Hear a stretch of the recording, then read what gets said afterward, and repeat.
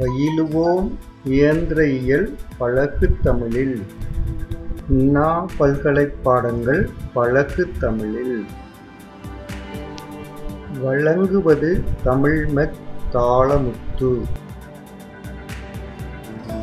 Hi students, இன்று ME 8594 ME 6505 Dynamics of Machines. இதில் 5th unit Mechanism of Control. Module number 5.02. இந்த module 5.02 ஒரு question கேட்டிருக்கேன். What are the differences between flywheel and governor? இது ஒரு முக்கியமான short note question.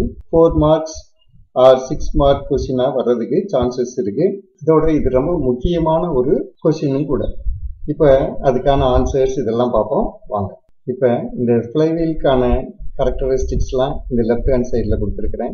இந்த characteristicsக்கு corresponding-ஆ கவர்னர்ல இருக்கிற characteristicsலாம் இங்கே right hand sideல கொடுத்திருக்கிறேன். இந்த tabular காலத்துல 9 பாயிண்ட் நான் கொடுத்திருக்கிறேன். இப்போ இதெல்லாம் பார்க்கறதுக்கு முன்னால இந்த இதுகளை கொஞ்சம் பார்ப்போம். இதுல நம்ம ஏற்கனவே இந்த DOM-ல படிச்சது தான். அதை கொஞ்சம் ரீகலெக்ட் பண்ணிக்கிடுவோம். அப்போ இதுகளை அண்டர்ஸ்டாண்ட் பண்றதுக்கு ஒரு ஈஸியா இருக்கும். இதை ஃபர்ஸ்ட் யூனிட்ல ஃப்ளைவீல்ங்கிறது நம்ம படித்தோம். ஃப்ளைவீல்ங்கிறது ஒரு மேசிவ் ஆப்ஜெக்டா இருக்கும். மேசிவ்னு நல்ல வெயிட்டான ஆப்ஜெக்டா இருக்கும். இது யூஸ்வலா கிராங்க் ஷாஃப்ட்லயே ஃபிட் பண்ணியிருப்பாங்க. இது என்ன பண்ணுது? அந்த இதை இந்த turning movement diagram for a 4-stroke IC இன்ஜின்ல நம்ம கிளியரா தெரிஞ்சுக்கலாம். IC இன்ஜினுக்கு இதே மாதிரி 4 ஸ்ட்ரோக் உண்டு.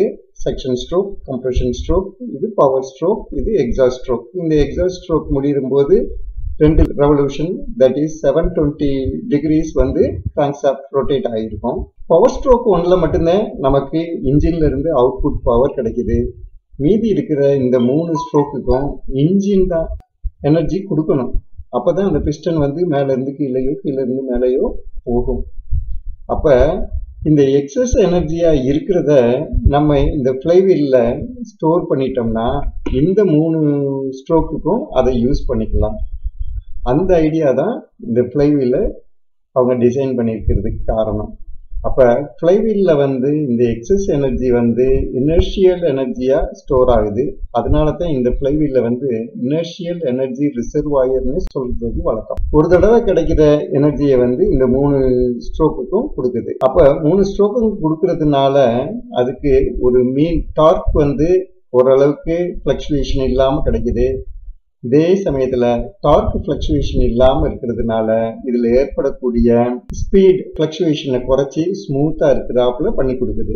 அதுதான் இந்த ஃப்ளைவீல்கான வேலை. அப்ப இந்த இன்ஜின் கிராங்க் ஷாஃப்ட் என்ன ஆர்பிஎத்துல ரன் ஆனாலும் சரி, தெர்மோடைனமிக் பவர் சைக்கிள்ங்கிறது இந்த 4 ஸ்ட்ரோக் தான். அப்ப எந்த ஆர்பிஎத்துல போனாலும் இந்த ஃப்ளைவீல் இந்த 4 ஸ்ட்ரோக்ல என்ன நடக்குது, எப்ப எக்ஸஸ் எனர்ஜி வருது, எப்ப அந்த இதுக்கு நம்ம எக்ஸ்ட்ராவா நம்ம எனர்ஜி கொடுக்கணுங்கிறத மட்டும்தான் கவனிச்சுக்கிட்டே வருது. என்ன ஆர்பிஎத்துல ஓடுது, என்ன ஆர்பிஎத்தை நம்ம மெயின்டைன் பண்ணணும், இந்த ஃப்ளைவீலுக்கு கிடையாது. Flywheel through out the running, ஒரு இன்ஜினை ஆன் பண்ணி 4 hours ரன் ஆச்சுன்னா 4 hours-ம் இது ஒர்க் பண்ணிக்கிட்டே தான் இருக்கணும்.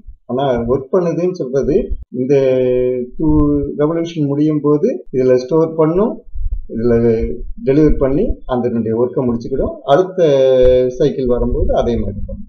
அப்போ இது கண்டினியூஸா அது through out the running of the engine இது ஒர்க் பண்ணிக்கிட்டே இருக்கு. இங்க பார்ப்போம். இது கவர்னர், அதுவும் சென்ட்ரிஃபியூகல் கவர்னர். போன மாடியூல்ல தான் இதனுடைய டீட்டெயில் எல்லாமே பார்த்துட்டோம். இதனுடைய மேஜர் ஃபங்க்ஷன் என்னன்னு நம்ம பார்த்தோம். It maintains the mean speed. இந்த இன்ஜினுக்குன்னு ஒரு ஸ்பீட் 1000 RPM செட் பண்ணி வச்சிருந்தாங்கன்னா அந்த 1000 RPM மெயின்டைன் பண்றது தான் இந்த கவர்னருடைய வேலை. அந்த 1000 RPM எப்ப வேரியேஷன் வரும்?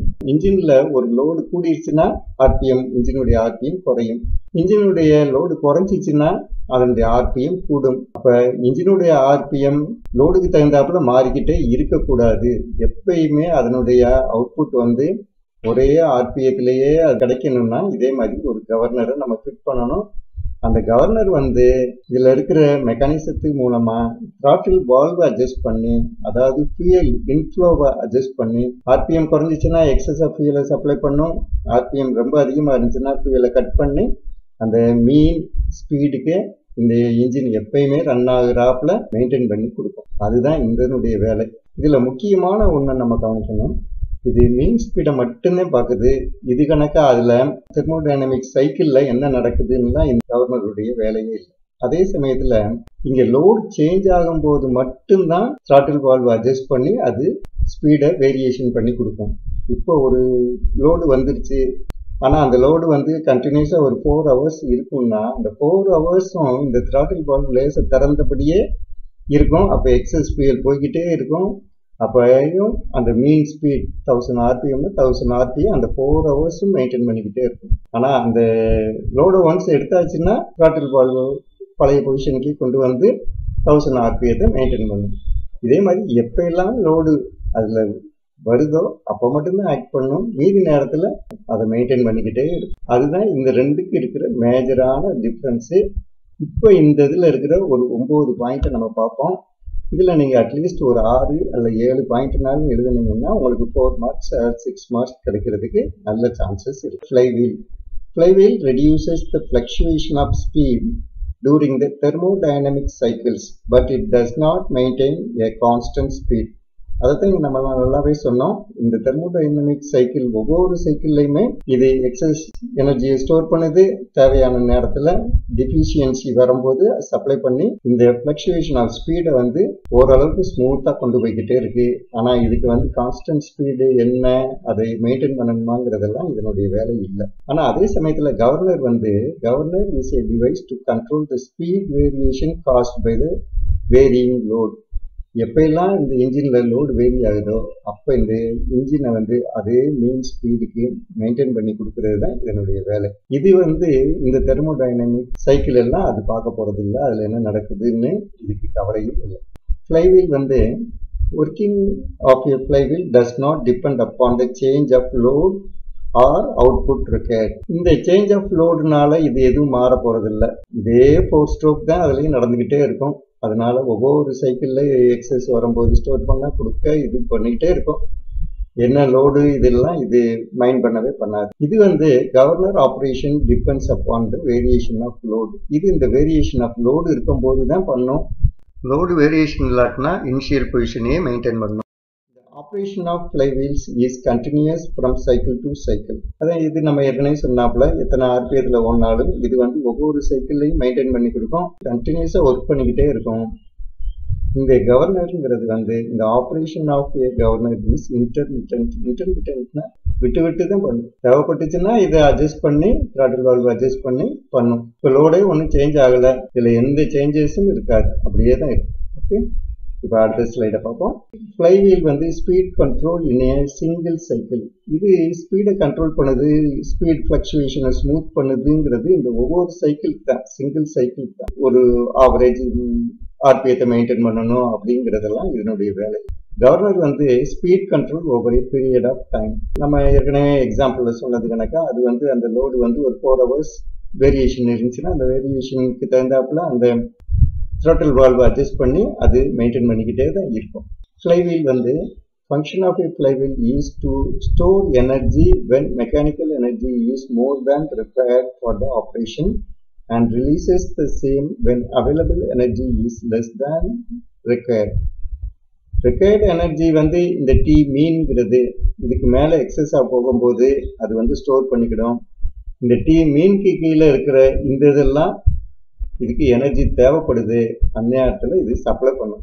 அது அப்படி சப்ளை பண்றதுனால இந்த மீன் டார்க்கை இது மெயின்டைன் பண்ணும். மீன் டார்க் மெயின்டைன் பண்ணுதுன்னு சொல்றது வந்து இதனுடைய ஒவ்வொரு சைக்கிள்ல ஏற்படக்கூடிய ஸ்பீடையும் அது மெயின்டைன் பண்ணிக்கிட்டே இருக்கு. இந்த function of A governor is to regulate the fuel supply according to the load requirement and run the machine at a constant speed irrespective of the output required. இந்த கவர்னர்ல வந்து fuel சப்ளைய அதனுடைய லோடுக்கு தகுந்தாப்புல மாத்தி கொடுத்து அது ஒரே மீன் ஸ்பீட்ல போறதுக்கு ஏற்பாடு பண்ணி கொடுக்குது. அதுதான் இதனுடைய மெயின் ஃபங்க்ஷன். அடுத்து ஃப்ளைவீல் வந்து do not have any control over the supply of charge or fuel. Flywheel வந்து எந்த காரணத்தை கொண்டும் சார்ஜுங்கிறது என்னது ஏர் ஃபியூயல் மிக்சர். ஏர் ஃபியூயல் மிக்சர் உள்ள போகுது, அந்த ஃபியூயல் டீசல் எவ்வளவு சப்ளை பண்றாங்க அப்படிங்கிறதெல்லாம் இது பண்ணாது. இது ஓவராலா வந்து என்ன ஆர்பிஎத்துல ஓடினாலுமே இந்த 4 ஸ்ட்ரோக்ல என்ன நடக்குதோ அதை மட்டும்தான் இது மெயின்டைன் பண்ணிக்கிட்டே இருக்கும். கவர்னர் வந்து control of the supply of fuel to the engine. இது சப்ளை ஆஃப் ஃபியூயலை கூட்டியோ குறைச்சோ தான் இந்த மீன் ஸ்பீடை மெயின்டைன் பண்ணிக்கிட்டே இருக்கு. Flywheel. It is relatively heavy and has large inertia force. இந்த இதில் இருக்கு பாரு, இது வந்து ஒரு பஞ்சிங் மிஷின். இந்த ஃப்ளைவீல் வந்து ரொம்ப வெயிட்டா இருக்கும். ஆனா கவர்னர் வந்து it's a light machine part. இந்த இதில் பார்த்தீங்கன்னா இது வந்து ஒரு ரொம்ப ஓல்ட் டைப் ஸ்டீம் இன்ஜின். இந்த ஸ்டீம் இன்ஜின்ல இது மேல இருக்கிறது தான் வந்து கவர்னர். இந்த கவர்னர் வந்து இதுல ஒரு பார்ட் கணக்காக தான் இருக்கு. இது வந்து ரொம்ப சொல்லக்கூடிய அளவுக்கு பெருசாலாம் இல்லை. Flywheel, it is used in engines and fabrication machines such as punching machines, rolling mill, etc. இந்த flywheel வந்து எங்கெங்கெல்லாம் எனர்ஜி அல்லது இந்த டார்க் ரெக்யர்மெண்ட் வந்து ஃப்ளக்சுவேஷன் இருக்குதோ அங்கெல்லாம் யூஸ் பண்ணுவாங்க. அது வந்து முக்கியமா ஐசி இன்ஜின்ஸ்ல யூஸ் ஆகுது. இதே மாதிரி பஞ்சிங் மிஷின், ரோலிங் மில்ல எல்லாம் யூஸ் ஆகுது. Governors R provided on engines and turbines. Governors வந்து இன்ஜின்ஸ்ல டர்பைன்ஸ்ல எல்லாம் யூஸ் ஆகுது. Desired where the fluctuation input torque. இந்த flywheel வந்து எந்த இடத்துல ஆக்சுவலா யூஸ் ஆகுதுன்னா இதே மாதிரி இன்புட் டார்க் வந்து ஃபிளக்சுவேஷன் ஆகிக்கிட்டே இருந்துச்சுன்னா, இப்போ ஒரு இன்ஜின்ல 4 ஸ்ட்ரோக் நடக்கிறதுல இங்கே வந்து ஹையர் இன்புட் கிடைக்குது, இங்கே எல்லாம் டிஃபிஷியன்சி இன்புட்டே இல்லை, நம்ம எக்ஸ்ட்ராவா நம்ம கொடுத்தா தான் இன்புட். அப்படி இருக்கிற ஒரு மிஷின்லயோ ஒரு இன்ஜின்லயோ தான் இந்த flywheel வந்து அப்ளிகபிளா இருக்கும். இந்த இடத்துல வந்து நம்ம கவர்னரை கொண்டு போய் வச்சு இந்த ஃபிளக்சுவேஷன்லாம் சரி பண்ண முடியாது. அதே மாதிரி governor is desired where the constant speed requirement. இப்போ ஒரு இன்ஜின்ல கான்ஸ்டன்ட் ஸ்பீட் 1400 ஆர்பிஎம் 1400 ஆர்பிஎத்தை மெயின்டைன் பண்ணிக்கிட்டு இருக்கிறதுக்கே ஒரு சிஸ்டம் வேணும்னா அங்கதான் இந்த கவர்னரை கொண்டு போய் வைக்கலாம். அந்த இடத்துல இந்த ஃப்ளைவீல்ல வச்சதுனால அது கான்ஸ்டன்ட் ஸ்பீட்ல 1400 ஆர்பிஎத்துல ஓடிக்கிட்டே இருக்கும்னா ஓடாது. இந்த ஃப்ளைவீல் கவர்னர் இந்த இது எக்ஸாம் பாயிண்ட் ஆஃப் வியூ மட்டும் இல்லை, இது வந்து இன்டர்வியூஸ்ல கேட் எக்ஸாம்ல இதுல எல்லாம் ஃப்ரீக்வெண்டா கேட்குறாங்க. அதனால நீங்க நல்லாவே தெரிஞ்சு வச்சுக்கோங்க. என்னுடைய சேனல் வந்து AUmech-in-tamil. இதுக்கு நீங்க சப்ஸ்கிரைப் பண்ணுங்க. சப்ஸ்கிரைப் பண்ணும்போது ஒரு பெல் சிம்பிளும் வரும், அதையும் கிளிக் பண்ணுங்க. அதையும் கிளிக் பண்ணீங்கன்னா உங்களுக்கு ரிமைண்டர்ஸ் வந்துகிட்டே இருக்கும். அந்த ரிமைண்டர்ஸ் மூலமா வரிசையாக என்னுடைய மாடியூல பாருங்க, உங்களுக்கு சிலபஸ் எல்லாமே கவர் ஆகும். அப்போ கான்ஃபிடென்ட்டா உங்களுக்கு எக்ஸாம் அட்டன் பண்ணலாம், நல்ல மார்க்ஸ் ஸ்கோர் பண்ணி பாஸ் பண்ணலாம்.